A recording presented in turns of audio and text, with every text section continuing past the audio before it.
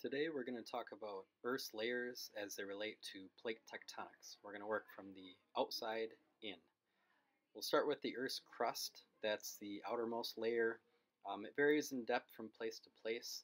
The continental crust tends to be thicker than what's called the oceanic crust, basically the rock and stuff that's underneath the oceans. Then we have the upper mantle. The upper mantle plus the crust is what we call the lithosphere. And then below that, we have the lower mantle.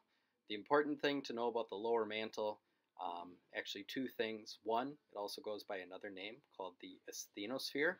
And the lower mantle is also the location where you find convection currents, the engine or the driver of plate tectonics. Going down further still, we have the outer core, the hot liquid layer deep inside of Earth, and then finally we have the inner solid core, mostly iron and some nickel, very dense, very, very hot, but interestingly enough, solid because of all the pressure from all the material above it pushing down. So just a quick review, we have the lithosphere, which is made up of the crust as well as the upper mantle, and then directly beneath that we have the asthenosphere, made up of the lower mantle, and this is the layer where convection occurs. So you might be asking yourself, how do scientists really know about these different layers? And really it comes down to earthquake waves, also known as seismic waves. There are two types of seismic waves. One is called the primary or P wave, and this type travels through solids, liquids, and gases, so basically all three states of matter.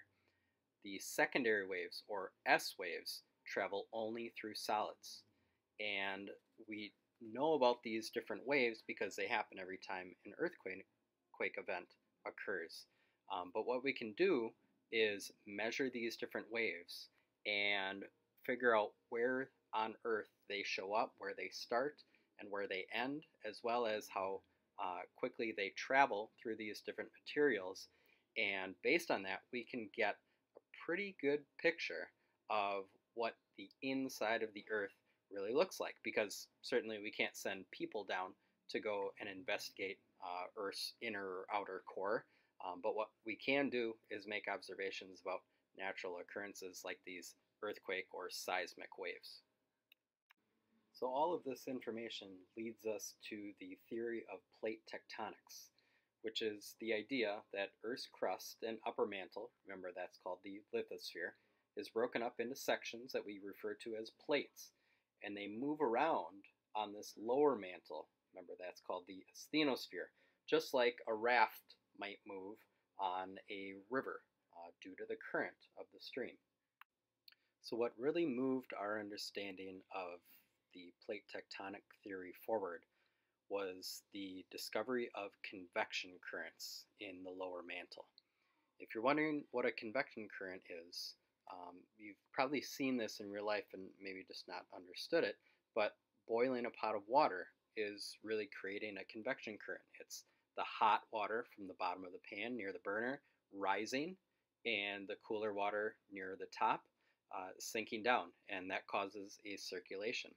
You also, if you've ever seen a lava lamp before, seen convection in action with that hot wax rising, kind of bubbling up to the top, and then cooling off at the top of that lava lamp, and then sinking back down.